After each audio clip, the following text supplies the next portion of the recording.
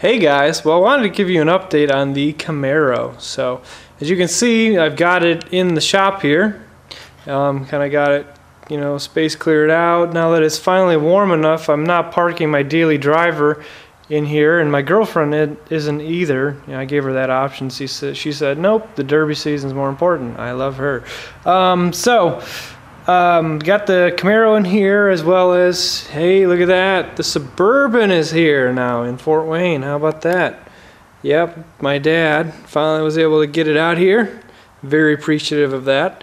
And so the Suburban is here. It's all stripped out. I'll be giving a video of that shortly. So here's the Camaro. I've got it in here, started tearing it apart. I've already got the hood off. Basically got the front end off as well. All the screws are loose except for a few on the side fenders, so I'm gonna take a Sawzall and cut the fiberglass, and then that skin should just drop off. Let's look under here. I've got like the overflow tank out, the battery out, all the wiring harness that was under here is cut, windshield wipers and that whole assembly is all out, as well as the windshield washer tank. Number of coolant lines, the compressor for the air conditioning. We got all the bolts out for this, the heater core here and fan assembly. But there's one more bolt that I'm missing, and that's on the inside. And once I start tearing out the interior, then I'll be able to get to it. So what I've been doing is starting with the easy stuff on the outside. I was actually having a water issue here with my shop, and so I've been spending a lot of time up on the roof sealing up the cracks. They never used any sealant when they built this metal building, so I had to pop up all the seams and fix that, as well as just fix some drafts that I was getting in. And so long story short, I was getting water on top of the car, and so I wanted to wait to take out the glass here until I had that fixed. The winter was not kind to the building, so had to make some repairs there. So what have I done on the inside? Well, I haven't really done much as far as taking stuff out, but I have cleaned it.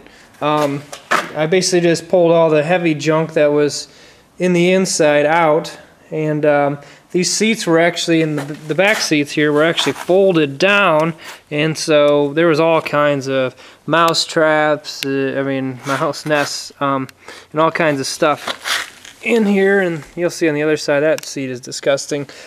Oh, and if only I could describe to you how bad this car smells on the inside. Just the sheer amount of mildew and mold, and God only knows what is actually in there, but it reeks bad. So I'm going to be pulling everything out. Probably going to keep the seat, going to have them let it fumigate, and maybe cover it or something. So I'll keep the seat and probably part of the steering wheel, but other than that, most of this will go. I might even usually I store stuff in the shop, just miscellaneous parts, but those I might throw right in the back of my truck.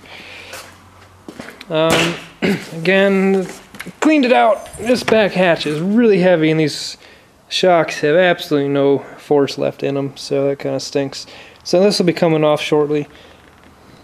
So again, just got all the junk cleaned out, folded that little piece down. Been having this open just to try to let it air out. Interesting thing about these Camaros that I didn't even know about was the fact that this glass basically acts as the main hatch. So if you look at it, it's just one chunk of glass, and it bolts here to the car. And then I've also got this metal chunk here for what I would consider to be more of like a trunk piece. This is metal, and it's actually bolted on the bottom side to the glass.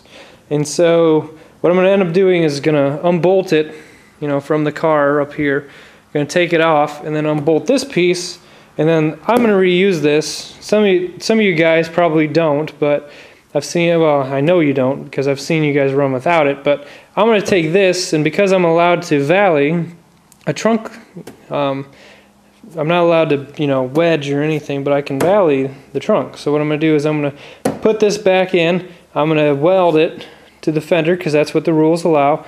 and then I'm going to bend it all nice and flat. And as well, to all this, I'm going to then run a bar. I'm allowed a bar from the top roof to above the area between the wheel wells.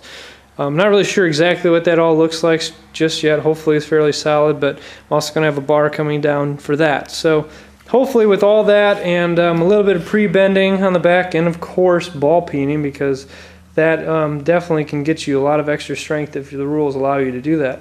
I'm going to be going to town on this thing and hopefully making it pretty solid. So just going to peek on the inside here. Whew, buddy. Yeah, man, I wish we had smell-o-vision on in YouTube here, because this reeks. Again, this seat is just disgusting.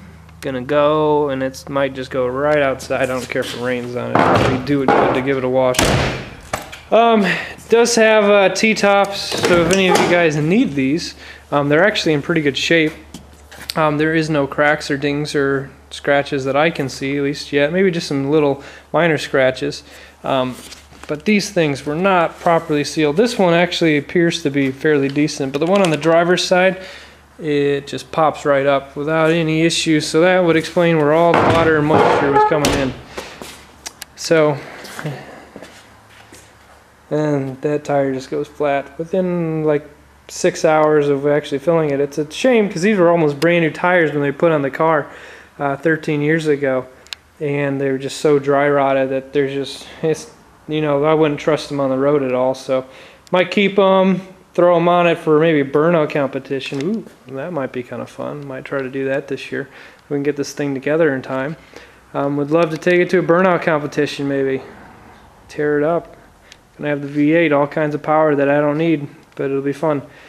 And got the motor sitting there. It's all covered up at the moment, just keeping it protected, you know, through the winter and whatnot. But I'm gonna be tearing apart the interior here in just a little bit. Yay, excitement! But gotta start with it. It's gonna be hopefully better once I get that all torn out. Maybe it won't smell quite so bad. I'm hoping I get rid of that. Between that and some paint, hopefully it'll smell a little more tolerable. So there you go. Update on the Camaro. It is in the garage, in the shop here. It's about 9 o'clock at night or so, but got all the lights fired up here. Gonna get some work done. Got a little time here, and gonna hopefully get this thing ripped apart. So there you go, and until the next video, we'll talk to you later, guys.